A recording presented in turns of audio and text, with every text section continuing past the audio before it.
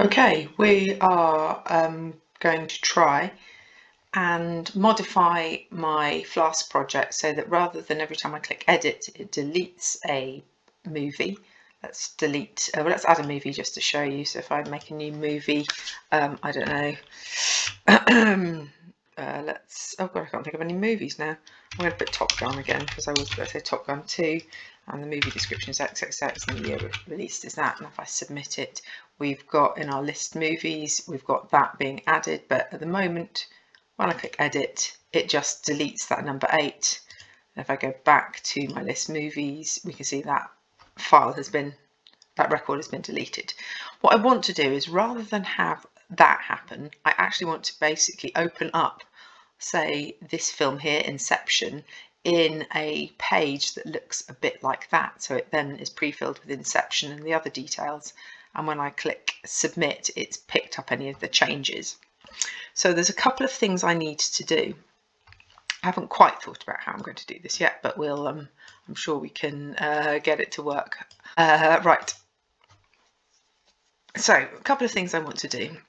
I want to make sure I'm not using this SQL delete. I'm just going to comment that out for now.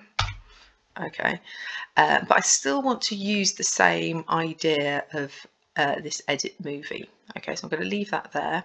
It's getting the ID from the URL of the link and it's going to connect to the database. What I also want to do is, rather than doing this delete from movies, I want an SQL statement that gets all of the record information. So select star from movies where ID equals, and then I can just stick that ID on the end. Okay, so that's gone and done a select statement, and it should go and get me my information for my movie so I can edit it. We want to use something very similar to this movie lists thing. It will execute, it will commit it, but we actually want to extract the data that we've collected. So we're going to use the same thing we used up here, which was the fetch all. Okay, and then what we're going to do, oh, has it got an angry line under it? Probably sort itself out in a minute. Oh, it's just going to say that we haven't used rows yet. What we're going to do is use a similar line rather than this ID has been deleted. Let's just comment that out. We're going to use something like that, and we're going to take that rows and pass it in like we did with the movie list, except rather than going and showing the movie list one, which was the table that showed all my movies, I'm going to use the add movie template, which we've already created, and it works just fine. You'll probably go, but miss, why are you passing in rows? Because that's not going to make any difference. If I just save this, I've done a little thing which may or may not work. Let's try that again. And first of all, let's just check if I list movies and I click that. Right, it has gone to the add movie thing, but at the moment nothing happens. Okay, so I'm not worried. I'm not going to worry too much about that, but we've got somewhere. But why is this rows not being used for anything? Well, if we go to the add movie HTML, I started dividing this up. I think I might have to do it in a slightly different way. Anyway, what we can also add to an input is another attribute. So name is an attribute, we can have type as an attribute, but a value attribute is what actually appears in the field. If I just get rid of that for now and I change that to, I don't know, think of a film, let's call it Dune. Okay, so if I hard code that with Dune in there, and let's just see what that does. So every time, so this is in my add movies, every time I click on add movie, it's always got Dune in it. I can delete it and do something else in there, but that value there will always pre-fill it with Dune. And equally, if I go to Inception here, it still says Dune in it because I've hard coded it. What I was planning on doing was, rather than doing that, was putting our curly bracket syntax in there and having a variable called name, and then doing the same thing with my description and my year. But this time, rather than just being the name of the field, it's actually the name of a variable. So I'm going to call that one disc, and I'm going to call this one year. They don't have to be the same as these, but they might be. Now this isn't going to break what we had already with our add movie, but hopefully if we can pass those variables in, so name, descript and year, from my main.py. So rather than using rows, we're going to have something that says name equals, and I think this might work. It might not, but let's try it anyway. Rows name. What was the next one? Desk equals rows square brackets desk. Spell it right. Desk. And year equals rows square brackets desk. No, not years. Now it's making an angry line about those because I've got too many square brackets. Have I missed something? Yes, I have. I need to put that square bracket there. Okay, that looks better. So hopefully when I've gone and got my rows, even though it says rows, it should just be one row, because hopefully there's only one ID, and there should be because it's a primary key. Then it should get the individual item out of it. I'm not sure. Let's try. So if I stop and start it, I can probably get a big fat error. Let's try it. So if I go to list movies and edit movie. Oh, here we go. All right, internal server error. And I think it needs to be, okay, my bad. I think I need to loop around. So rows is getting me fetch all. Let's try this. For row in rows. It's a bit fudgy. Then I will, it's just going to return the first row, and then I get rid of that and that. I think it might be because rows is a multiple, and if I just get the first one, that should work. I don't know. Let's try this. All right, list movies, edit movie. Ooh, what is it saying? No item with that key. Shush now. No item with that key. That's an interesting one. I've not seen that. No item with that key. Okay, let's do a bit of debugging then. So rather than do that, let's print row. And then just to make it even, let's print rows up here. When in doubt, print it out. Okay, run again. List movies, edit that one. Right, it has got a row object. It's got, so that's a list showing one row object. Okay, or tell you what, because I thought that turning this on will mean that I can use this what's called an associative array and use the names in there. Let me just try and get the first item, the second item, and the oh, I know what it is. I think it's description. Is it description? Is the name of my movie in my table? It's called description. That might be what it is. Let's go back. It's not desk. It's description. Come on.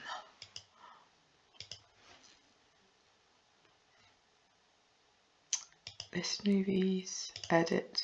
Damn. No item with that key. Oh, I've spelt it years, haven't I? See, this is why you need to be accurate. Okay. Let's try again. That's why you need to be accurate and you need to have a lot of patience. Come on. Yes. Yes, look at that. So now you can see what I was intending to do. So if I go back to list movies, whatever I put in here, it's filling it in. Okay, we haven't got the saving bit yet, but you can see that I'm getting this filled in. And the idea is that I could edit it and then potentially click submit. Now this submit won't work because the URL that it's attached to is this edit movie, and I haven't said you know, methods are allowed to be get and post. I haven't done anything about if request is post or any of that, but we can do that. It's not a problem. So if I copy these bad boys from here and put them into my edit movie thing there, so that should pick up the fact I can post to it, so that'll stop that error. Then I want to do something very similar from that.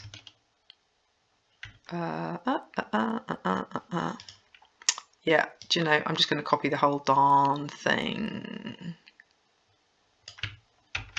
Okay, and I'm going to put it up here. So the first thing it's going to do is check if the method is post. Grab the names, so this is exactly the same from the add one. Grab the names from the fields, connect to the movies database, and this time instead of doing a insert, we're doing a update movies, and then this is where we do name value pair. So do you know what, I might just not do parameters here because I'm not sure it's going to work. Let's do it without parameters. So update movies, and so then we say name equals, and then I am putting, so you have to be a bit fiddly with quotes and double quotes. I've just done this for many years, so that's why I know how to do it, comma, and then do the description spelt right equals single quotes, double quotes, pluses, and that's desk, and then same thing again, and then years equals single quotes, double quotes, pluses, and then do it's year there. Okay, so that should be the name value pairs, and then I do where ID equals, and then we've got the ID, right? So that was a slight problem because we haven't got the ID yet. I'm kind of going to cheat and get it from there, so I'm going to do that first. It's not ideal, but it'll do for now, where ID equals and then plus ID. And just to double check that I haven't made a stupid mistake, I'm going to print that SQL out to the console just so I can read it. Then I'm going to just execute it without any of that, and then it commits it. So these are the same things. I haven't got a message at the moment, but yeah, I haven't got a message at the minute. Maybe I'll just print out added to the movies table. I'm just going to print it, print name added to table. Okay.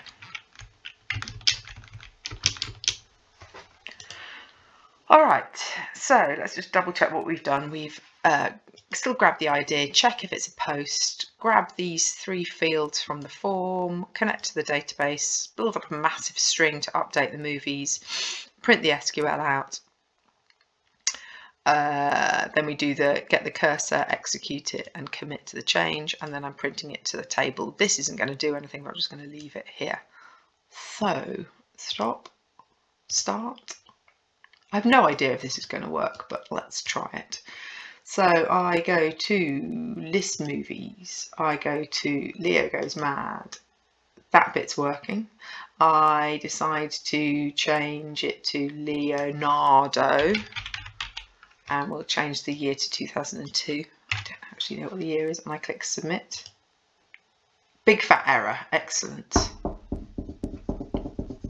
What is it? So update movies. Let's check this. Update movies. Inception. Leonardo goes mad. Quotes. Year equals that. Where ID? What's wrong with that? Error in app. Optional. Near name syntax error. Oh, update movies. It's set. I missed a keyword out from my.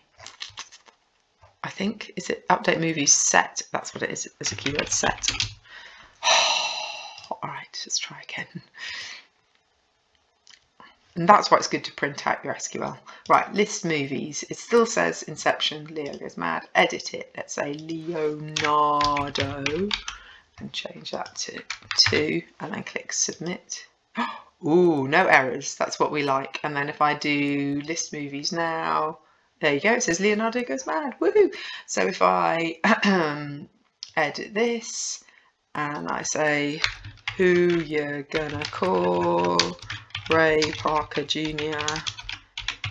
and then click submit, you can now see if I go to list movies, it's updated it. And if I check it works for a new one, so let's have the Terminator and we'll say Arnie is a cyborg from the future. I could spell, that would help.